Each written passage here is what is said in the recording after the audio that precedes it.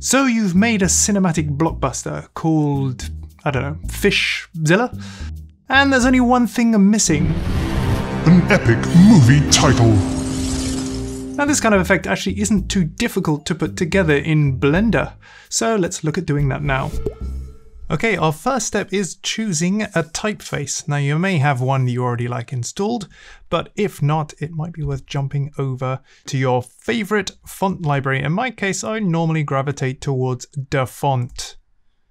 And I'm gonna choose, let's go with a sci-fi type look. We can also type in the name of our film here, Fishzilla. Cool, I really like the look of this one, so I'm going to download that, acknowledging the donationware aspect of it.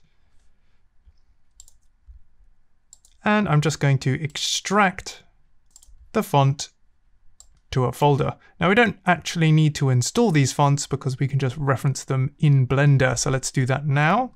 Okay, so we have our default scene, and to start off, I'm just going to hit A on the keyboard, X to delete everything. And to add our text in here, in the world origin, we're going to do Shift A. Where is it? There it is, text. And to go in and edit that, we can jump from object into edit mode here. We can also hit Tab on the keyboard and type in our movie title, Fishzilla. Kind of bland at the moment, but we need to go into our text options, font, and open up our font of choice. So where did I save it? To my downloads. Let's just choose the italic version. Very cool. Let's align this a little bit better by rotating our X on the X-axis and 90. And then hitting G and X to constrain to the X-axis, and lining it up a little bit with the Z here in the center, or Z. That's good. Now we're going to duplicate that with Shift D, Y, just to keep a version editable, because we're about to convert this one. And right click to just drop that, move it into a new collection. I like to just create a collection called Hide, and then we can just uncheck that. And that sort of saves it like a little backup with the editable text still. Now with that selected, we can right click, convert to mesh, and add some modifiers on here as well. So over here, add modifier, start with solidify, just extrude it back a little bit, maybe something like that, and then a bevel to round off the corners. We have a bit of a mesh problem, but we can go in and fix that now by tabbing into edit mode. And what I like to do, particularly with text stuff, is to select everything by hovering over the mesh or letter you want to select and tapping L and then F just to fill.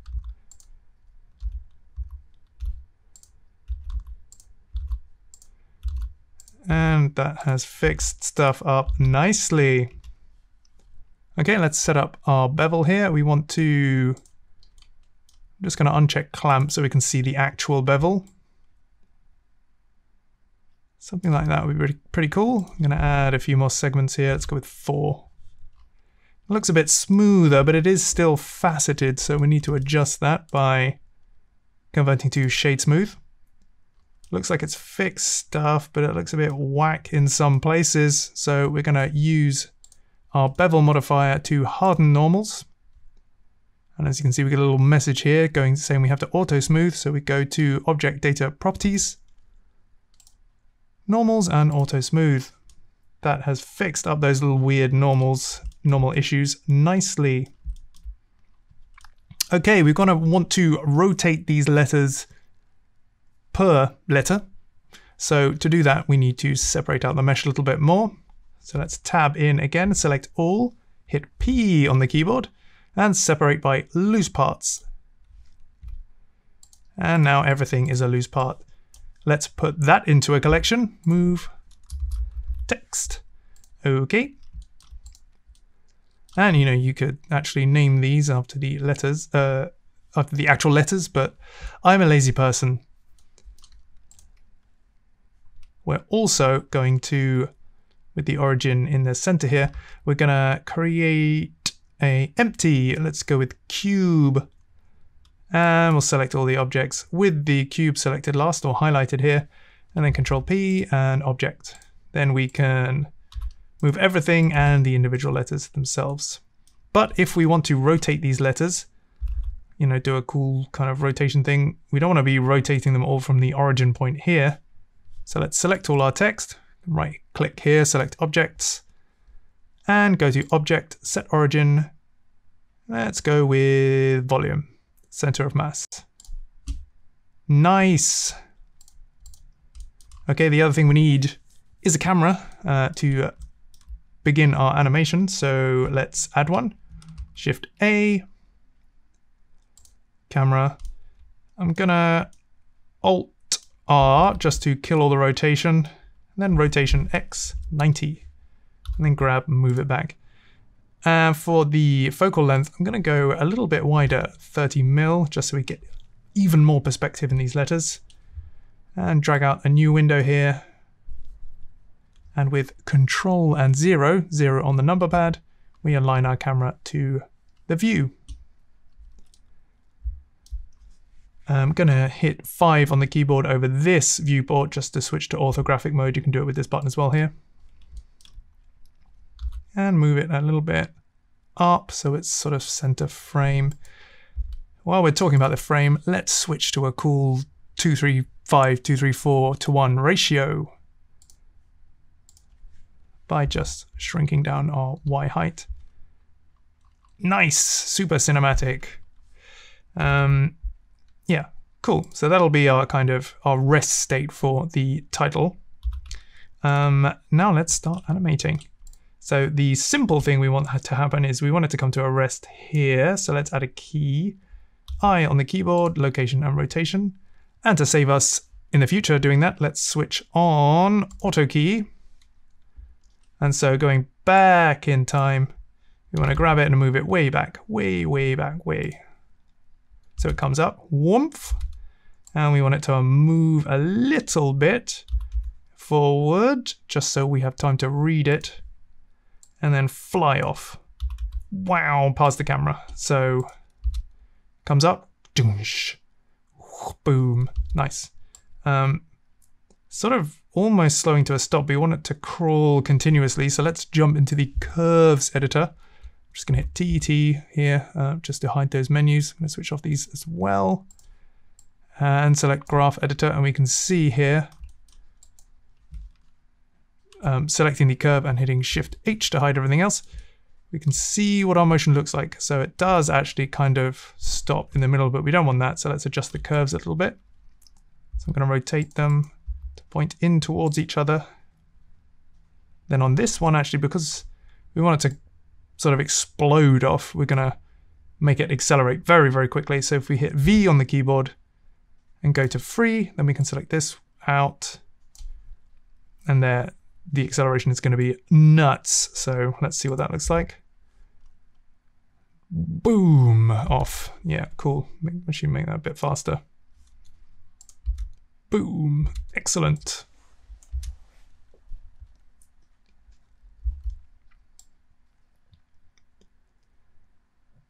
And we kind of want these letters to rotate individually just to add that extra bit of dynamism to everything.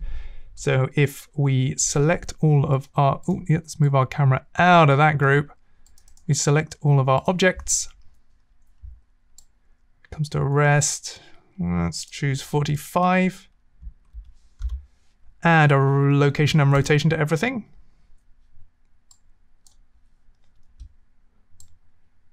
And then as it sort of flies off, we kind of want to rotate these so they're all a little bit out of whack. And I'm going to use R on the keyboard twice, so tap R twice. That goes into an orbit mode. Whoa.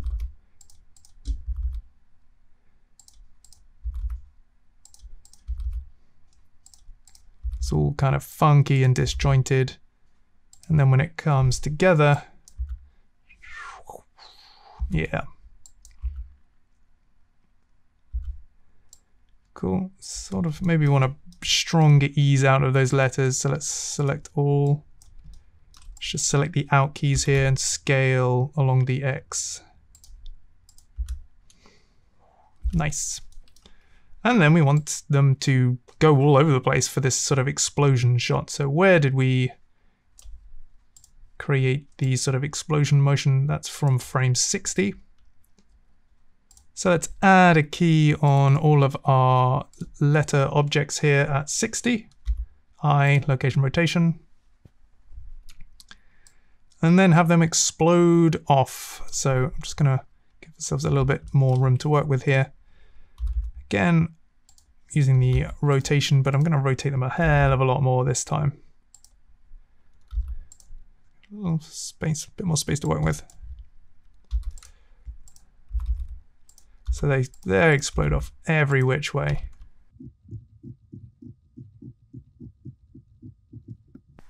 Cool. Boom, nice.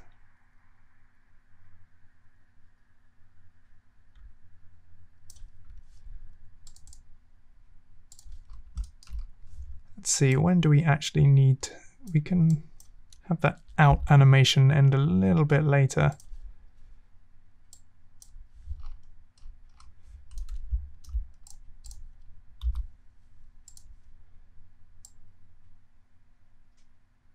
Yeah, well, that's pretty cool though. And fundamentally, you know, that's kind of the animation we want. Comes in, forms, explodes off. Yeah, maybe a little bit faster than that explosion. I'm just going to select all. I'm going to select everything from 60 and beyond, and then hit S in the timeline, hit S and X just to scale everything out a bit so there's a bit more time. Yeah, that feels a bit better. I'm using Shift and the left arrow to rewind and space to play. Yeah, that feels better. And to go full screen here as well is Control and Spacebar. Okay, that's our animation done. Now let's look at creating the shaders and the cool materials and various other effects around it.